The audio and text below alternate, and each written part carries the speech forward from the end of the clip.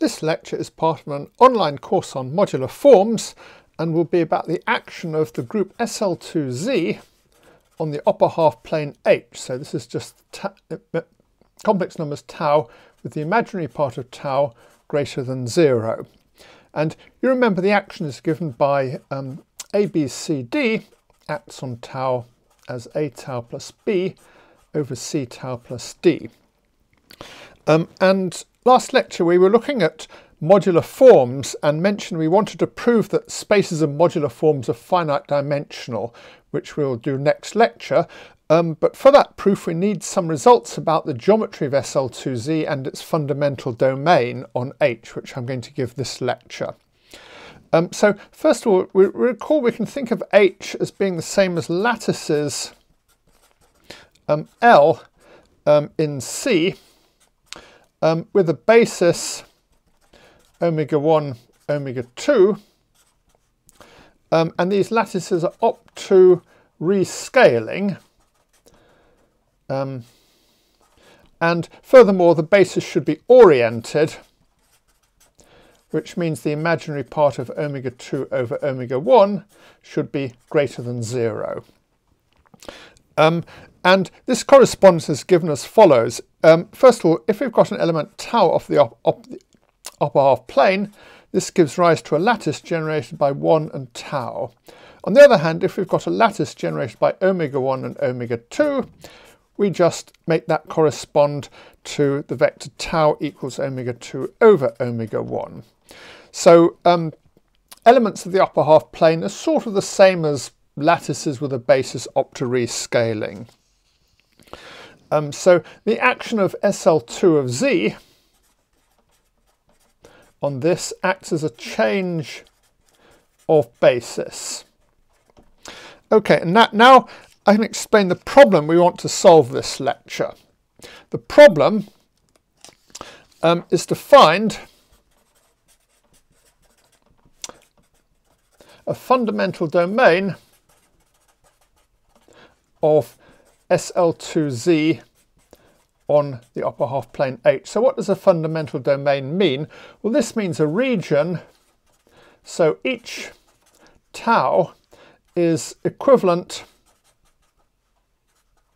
under SL2Z to a unique point of the fundamental domain. Well, it turns out to be easier to think of this in terms of lattices. So the problem, given a lattice L in C, find a canonical basis, omega 1, omega 2 for it. And we can do this as follows. We can just pick omega 1 to be the shortest vector, obviously other than 0. And this is usually unique up to sign, but sometimes not. So let's put unique with a question mark in, because maybe it is unique and maybe it isn't. And we can put omega 2 to be the shortest vector, which is not a multiple of omega 1. And again, we can ask, is this unique? And if omega 1 is unique up to sign and omega 2 is unique, then we've sort of found a canonical basis for the lattice. So we've sort of found a canonical point of the upper half plane. So let's see, what condition do these two conditions have on tau? Well, let's draw a picture. So we can take, well, by rescaling, we can take tau to be omega 2 and 1 to be equal to omega 1, because we can just divide everything by omega 1 to make omega 1 equal to 1. And then we've got the following two conditions. So here's the point omega 1 of our lattice, and now we want, we look at this circle which says that omega 2 has absolute value equal to omega 1, and since omega 1 is the shortest vector, what we want is that omega 2 should be greater than or equal to omega 1, which is equal to 1. So omega 2 has to lie outside this circle in the upper half plane. And now let's draw a couple more lines, so minus a half and a half. And I'm going to draw the lines going up here.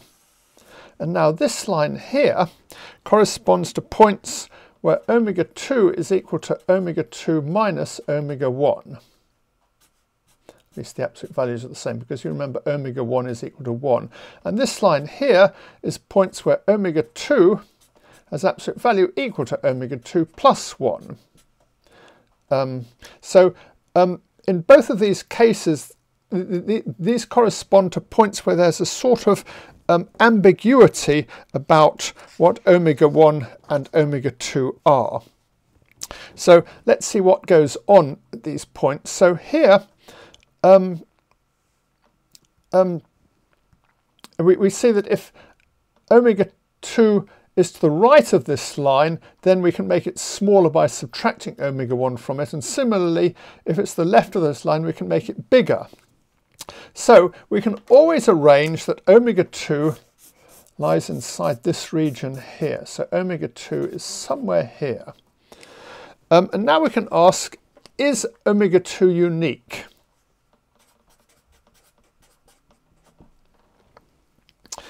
And it turns out it's not quite unique. So what can happen is, first of all, we can have, if omega 2 is somewhere here, then omega 1 and omega 2 sort of form a sort of short fat diamond.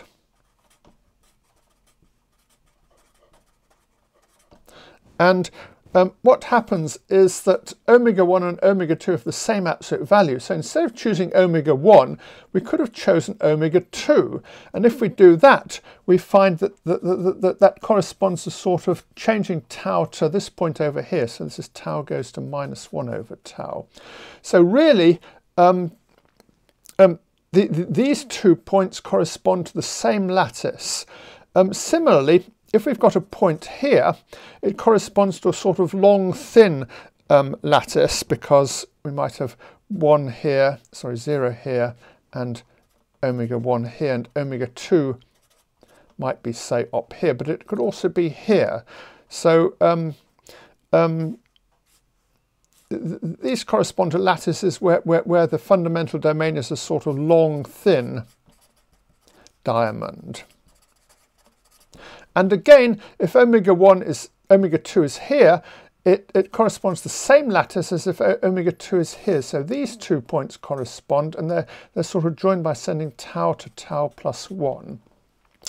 And you can check that these are the only ambiguities. So the fundamental domain looks like this region, except we have to remember to identify this bit with this bit by changing tau to minus 1 over tau. And we have to remember to identify the left-hand side here with the right-hand side here by changing tau to tau plus 1. By the way, you may have noticed there are 2 very special cases, which are this point here. So this corresponds to a sort of something where 0 and omega 1 and omega 2 form an equilateral triangle. And this lattice is rather special because normally there are 2 choices for omega 1, but in this case there are actually 6 choices for omega 1, so the lattice is particularly symmetric. And this point is also a bit special because it corresponds to a sort of square lattice, 0, omega 1, omega 2, and in this case there are 4 choices for omega 1.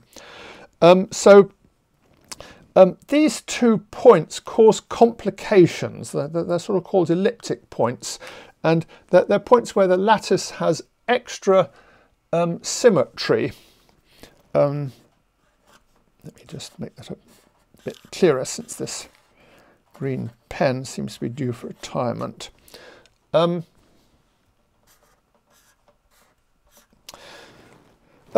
we will see in the theory of modular forms that there are constantly minor problems turning up because of these 2 special points corresponding to slightly special lattices. By the way, some authors like to define the fundamental domain by carefully removing this bit of the boundary and this bit of the boundary so that every point of the upper half plane corresponds to a unique point of the fundamental domain. I think that's a bad idea. It's much better to keep the fundamental domain closed and just remember that you have to identify a few points on the boundary.